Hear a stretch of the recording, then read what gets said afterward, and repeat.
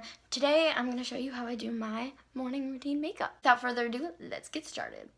So first I start off with this True Match concealer, and I just put that under my eye in a triangle and kind of put it over my eye as like a primer.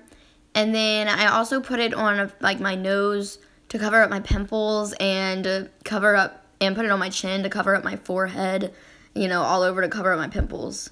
Next, I put on my foundation, which is my Fit Me in the color 120, and I just put that all over my face, over my concealer, over my nose, all over my face, even on my neck to blend it out. Next is my Fit Me foundation powder, and it's in the same color as 120, and I also broke my brush, so that's what I'm using. And I just put that all over my foundation and maybe in some spots that I missed foundation just to blend it all out. Now I'm using this e.l.f. eyeshadow palette. It's Mad for Matte, and I love it. It's new, and it was only $10, and I'm using this white e.l.f. brush. And I'm going to put this pinkish light color in the inner corner of my eye. And next I'm using this tannish color and putting that in the center of my eye and a little bit in the inner crease.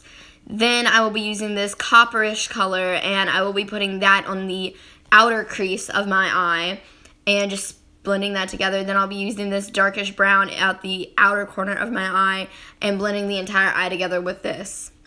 Next, I will be using this Master Collie. I have no idea how to say that, I'm sorry, but from Maybelline.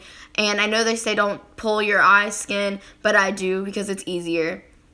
Now I'm using this Lash Sensational from Maybelline New York as one layer of mascara, not eyeliner. But I just use one layer of this. Then I will be using another layer with the Voluminous Million Lashes. And I don't know what brand this is from. I think Revlon. But just one extra layer of that. Next and final, I will be using this contouring palette with blush and bronzer from e.l.f. And I'm just making a fish face for my bronzer and just blending that all out. Next, I'm just going to smile, make the apples on my cheek with my blush.